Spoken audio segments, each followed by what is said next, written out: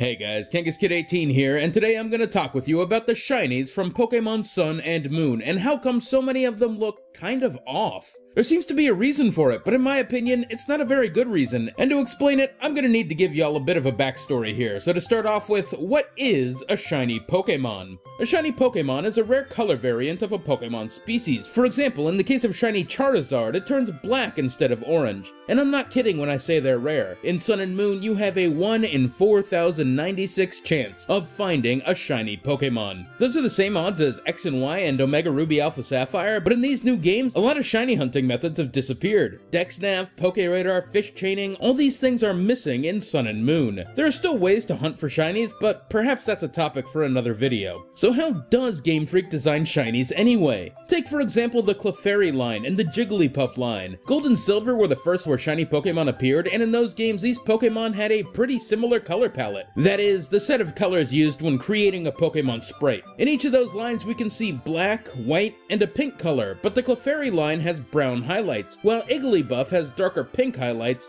and the rest of the Jigglypuff line has blue highlights. So to create a shiny, Gamefreak simply switched the color palette to the next suitable one in the game's code. And in the case of similarly colored Pokemon like these, they ended up receiving very similar shinies. In both lines, each Pokemon receives a slightly different colored shade of pink, and the highlights all end up bright green. But later games removed the color restrictions that Gold and Silver had, and suddenly Pokemon could be all the colors of the rainbow, and thus the color palettes got much more complicated. This image is the result of a Java program created by Reddit user Need12648430, and you can find the link to his thread in the description. But you can see just how many colors are required for a seemingly simple sprite of one of the game's early Pokemon, but the method for creating a shiny is largely the same. Take the color palette of the sprite and simply alter all of the colors until you get a decent looking shiny. There are occasionally some touch-ups required, but overall changing the colors of a sprite's palette is how Gamefreak did things for 5 generations. But a shiny Pokemon's colors didn't always stay the same across all these generations. Take Psyduck for example. He looked pretty goofy back in Gold and Silver and quite a bit different from the official artwork. Back then, Psyduck Shiny was a deep periwinkle color, but as the games evolved and the colors got more complicated, Psyduck Shiny had to be redesigned, and in doing so, Shiny Psyduck became more of a baby blue color, and even his bill and feet became slightly bluish. As the Pokemon games entered the 3D era, Psyduck Shiny stayed pretty much the same, retaining that same baby blue coloration. But not all the shinies evolved in the same way. Some shinies got significantly worse throughout the games. Seaking is a good example of this. Back in Gold and Silver, Seaking Shiny was a deep golden color, with a greenish tinge to all the fins. And when Gamefreak reinterpreted the shiny for Ruby and Sapphire, they gave shiny Seaking a light orange color, keeping those greenish fins. But unfortunately, it went downhill fast. In subsequent generations, shiny Seaking became a darker orange, far too similar to its original coloration, though to be fair, those green fins stuck around. And with the advent of 3D models, Gamefreak had a chance to make everything right, and give Seaking a great shiny again. So what they did was keep it pretty much the same as the last couple of games, slightly different orange with green fins. And it's too bad really, because can you imagine how cool Seaking would look if they stuck with that original golden shiny? Thankfully not all the shinies got worse through the generations, some even got better. Take Espeon for example. Back in Gold and Silver, Espeon had a bright green shiny, with a dark green jewel on its head. And as the sprites evolved to look more like the official artwork, so the shinies changed. In Espeon's case, its shiny took on more of a yellow-green color, with bluish ears, purplish eyes, and a deep orange jewel. And to many people, this is one of the worst shinies in the game, something not worthy of a Pokemon as cool as Espeon.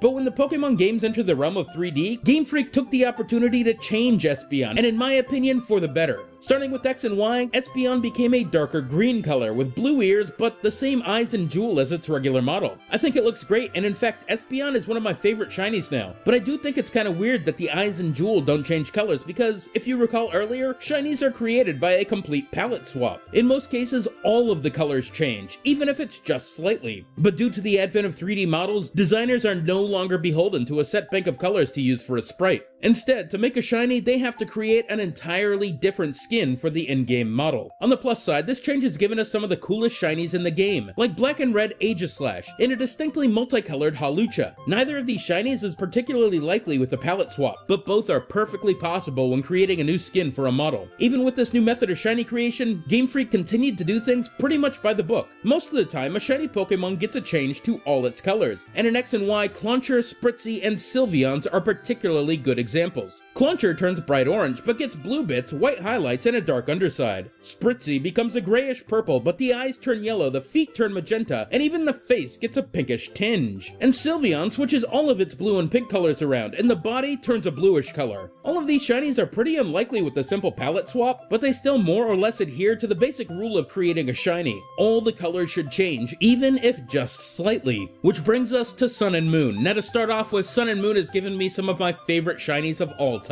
I love green shiny Rowlet, blue shiny Rockruff, and black shiny Minior. But outside these couple exceptions, Sun and Moon is doing something weird with its shinies that's never been done before. I'm gonna throw a couple of Pokemon up on the screen and see if you can tell what's going on. Here's the regular form of Pikipek, Crabrawler, Gumshoos, and Bounsweet. And here's their shiny colorations. Did you see what happened there? Only a relatively small portion of each Pokemon's colors changed, and often huge sections or even its main colors stayed the exact same. And this happens time and time again with shinies in Sun and Moon. A lot of the subtle color changes that made shinies unique is gone, and in fact, out of all the new Pokemon, there's only one that I would say adheres to the old way of making shinies. Can you guess which one it is?